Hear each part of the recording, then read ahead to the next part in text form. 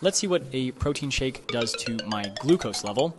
Many of you have asked me to test different types of protein powder. So today I'm going to test the first one I found in the store, which is this little protein shake, and we'll see exactly what impact it has on my glucose level.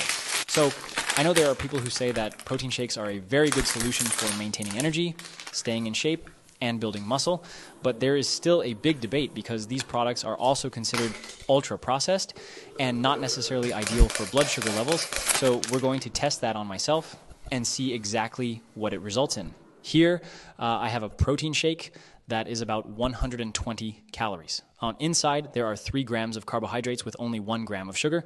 There is also 1 gram of fiber and 23 grams of protein, so really a lot of protein. 2 grams of fat in there, there's about 1 gram of saturated fat. So, it's really very, very rich in protein and very low in sugar. Honestly, on paper, it's quite reassuring. It's rather good for health. Now, I'm very curious to see what it's actually going to do to my body.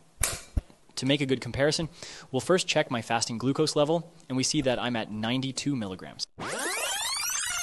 After 5 minutes, after 15 minutes, after 30 minutes, after 1 hour. So in the end, we see that the glucose spike went from 92 to 113 milligrams.